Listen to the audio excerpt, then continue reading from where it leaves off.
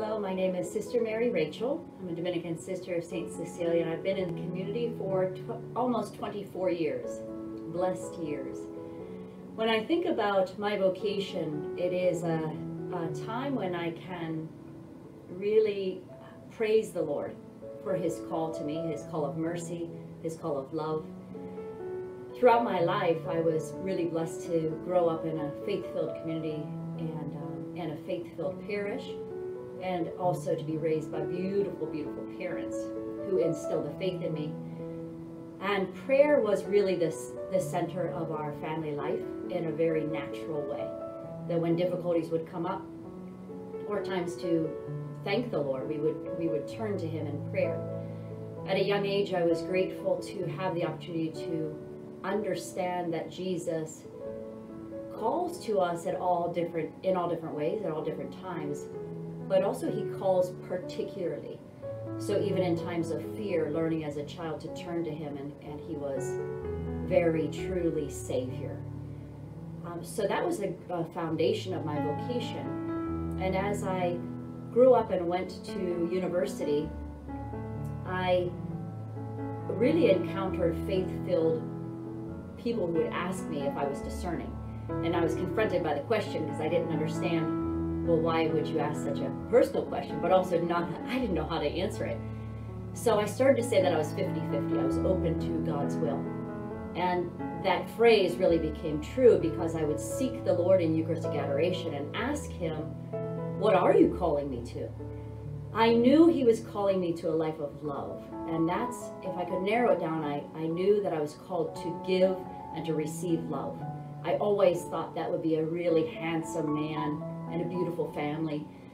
And as I got to know the Lord more and would see peers of mine discerning the priesthood or discerning religious life, the whole world opened up for me. And the first time I met our sisters was at a college campus. And one sister who was an incredible athlete, and seeing her still as a sister and playing sports that I loved, all of a sudden I began to realize that I don't have to become somebody different to answer the call the Lord had for my life. I can answer as me, whoever I am, and with all the gifts that I have. And that was a big surprise and an invitation, actually. So taking that experience of meeting our sisters and then asking our Lord in Eucharistic adoration, it really boiled down to day by day asking His will and waiting on Him to answer and waiting on His invitation. So one time in Eucharistic adoration, I was asking again, and I heard silently in my heart, as I discerned, is this man who you want me to date, or do you want me to be a sister? And hearing in the silence of my heart the Lord saying, I have made your heart for me and no other man. And that was a humbling thing to hear, because He knows everything about me. He knows everything about us. And in that very real invitation was the freedom to say, I knew I was totally free. I could say yes or I could say no. So I had a decision before me, and I said, Lord, I will follow it, and please open up the doors however you want me to follow, and I will go through those doors. Close the ones you don't want me to enter through. And at that moment, He opened up door after door after door. I came to our mother house here in Nashville, Tennessee, to visit our sisters.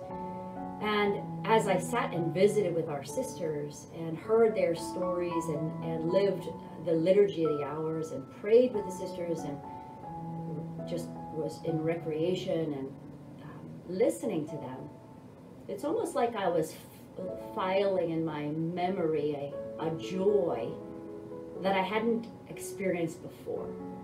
And I thought, what is that joy? So the call of Jesus to be His bride then became solidified really when I visited. I thought, okay, I know you're calling me.